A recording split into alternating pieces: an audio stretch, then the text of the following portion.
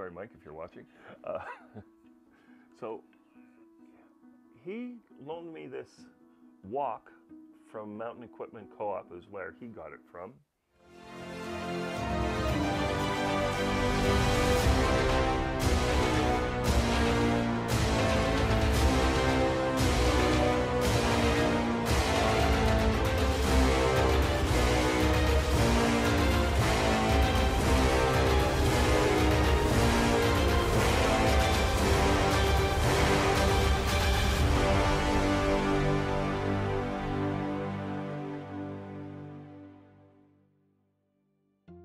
Good day, and welcome to Yep, It's Red.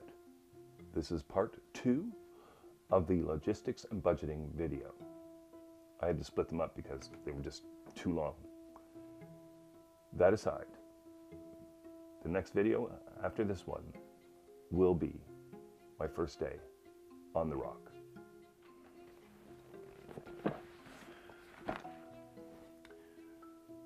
One of the things that I acquired that I told you earlier was a dry bag cooler. That's this item here.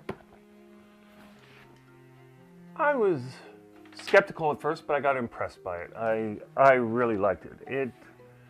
It kept my objects cool for much longer than any of my other collapsible cooler bags, so that was good. This one is nice because it's like a dry bag. It can be out in the rain, no problem. It's a rubber thing. It has a valve that you can blow some air in for making it have an additional insulating factor. So then I did a hack.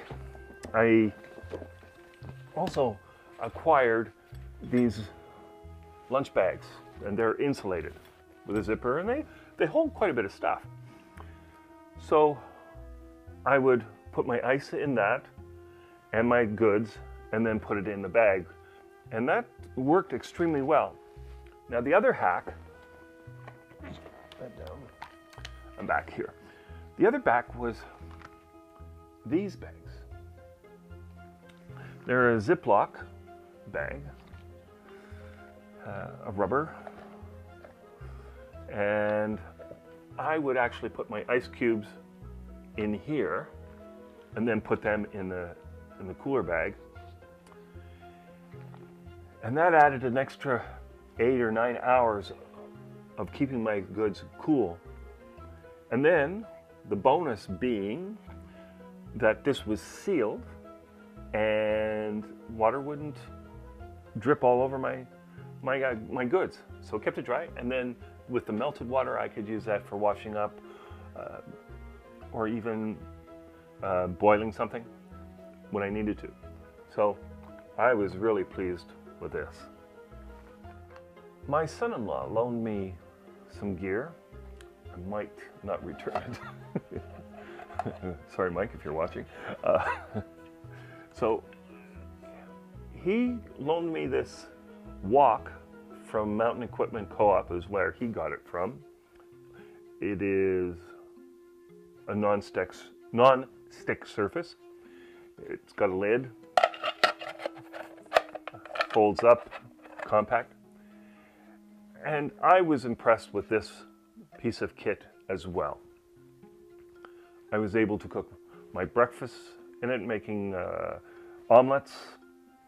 Very easy, very simple. I could do stir fry with it. I could fry, whatever. And it replaced my cast iron pans. I had two, a 7-inch and a 4-inch unit. I opted not to take those because they were just too heavy and took up too much room in my pack. So I stuck with that. And I also had my regular mess kit, which I will show you in a moment, with a stove and a propane butane cylinder.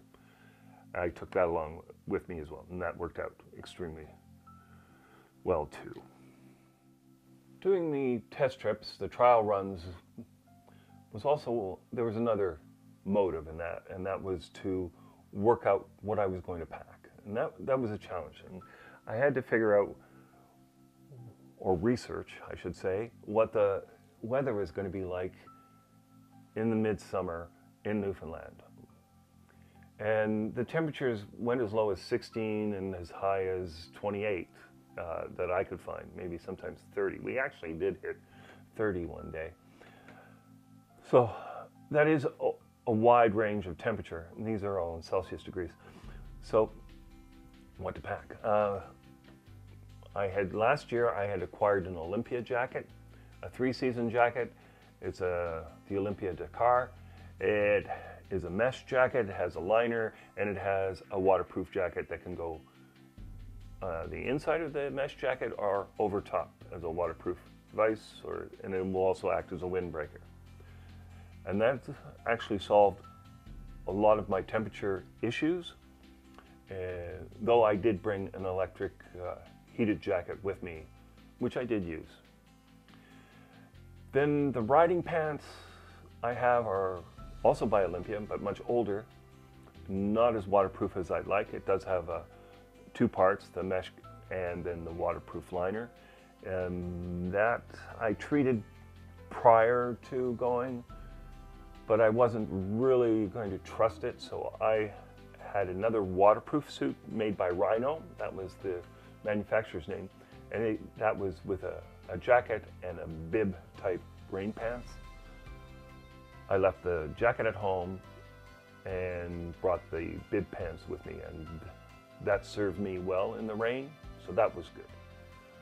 I've never owned motorcycle riding boots, specific riding boots, in all the years that I've ridden, which is over 50 years, something like that. Just was not part of my gear. I have, for the past 25 years, worn Blundstones. I really like those boots a lot. They're comfortable, they protect my feet when I'm riding, they're good. When they're new, they are sort of waterproof, but I do require a bootie to put over top of them. So I do that. I do bring these special little booties that are waterproof, and I slip them on over top of my Blundstones and tuck them in underneath my rain gear. For hands, I have discovered one of the best things for me to wear when it's pouring rain is wetsuit gloves, like the diver's gloves. They're made out of neoprene, so I wear them. When your hands do get wet, there's a thin film of water in there, but your hands heat them up, and with heated grips, you're toasty warm. You don't have to deal with the wet leather protective gloves afterwards and waiting for them to dry. These dry quickly, and they keep your hands warm in the rain. So those are my choices. And then what to wear once I've arrived at a spot. I have pants that are convertible. I'm pretty sure many of you have seen them. They have their zippered legs, so the zipper's at mid-calf, you undo the zipper, and they turn into shorts. They're cargo pants type of thing, lightweight. I got mine at Mark's Work Warehouse. They're treated with an insect repellent, which works well when you're out in northern Canada in the woods in the summertime. They were excellent choice to bring. They were lightweight.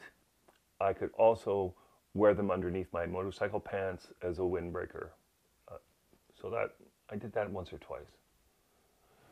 But easy to pack. Other things that I packed was a long-sleeved athletic undershirt.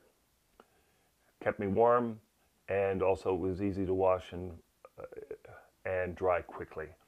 I had hemp t-shirts and boxers and socks and enough to last me for a week before I needed to do laundry. So that was part of my pack. To document the ride, I was just going to use this Insta360 ONE X2 camera. That was my go-to. And my Mavic Air 2 drone. I did pack my two SJ Cam GoPro type cameras with me just in case, but I didn't use them. I also used these wireless Synco mics with the cat on it, and this was in my helmet, and then the receiver was plugged into my camera. Worked well. I had a couple of sets, but sometimes the charge would only last a few hours and would catch me off guard because I didn't see when it was out. So, and then the odd time I had 2 sets of these, one that is charged and one that is being charged on the go. And one day I inadvertently mixed up the mic with the receiver and they weren't paired, and so I lost sound on that. Oh, and sometimes the video too, I thought I had the camera on and it was off, and then when I went to put it off, it went back on again, so I lost some things here and there. It's part of the deal. I have good memories, and let's face it, you know, the camera doesn't pick up everything anyway.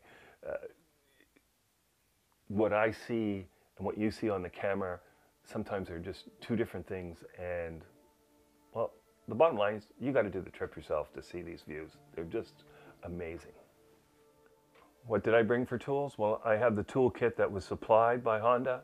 I've augmented it with a few things, a couple other wrenches, some hex keys. I have a test light, a voltmeter. I also made some jumper wires in the event that I had to do a red wire bypass on the side of the road, or bypass my side stand switch, those kinds of things. I had those. I also had my own ratchet straps, tie-down straps for going on the ferry to tie my bike down. I also made some loops that would go under the triple tree, and I could hook the tie-down to that and be really secure to the deck of the ferry. So I had those in the bag. I also carried a tire repair kit and an air pump. I never used the tire repair kit, but I did use the air pump a couple of times. Now, what did I pack but didn't use? Well, as I just said, the tire repair kit, but I would keep that. The patch wires I didn't use. I had a spare GPS unit, which I didn't use, but I'd bring that back again. And my SJ cameras, I would pack them again, just in case. Is there something that I wouldn't take that I had packed anymore?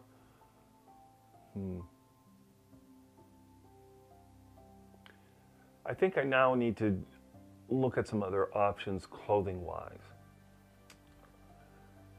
And maybe it is time to look at proper motorcycle boots that are waterproof, which would mean I'd have to bring some extra footwear for the casual times.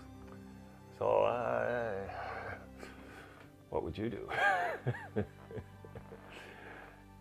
And I think I would upgrade my riding pants that would be more recently waterproofed.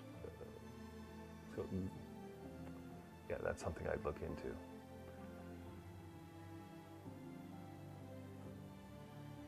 But that's about it at the moment. The trip was good. I liked how it turned out. I had a few little issues here and there, and we'll touch on those as the series progresses. Thanks for watching this episode. I've had fun doing this. We'll proceed into the first few days and probably tag team with Old Guy on a Bike and try and keep in sync with him when he releases his videos.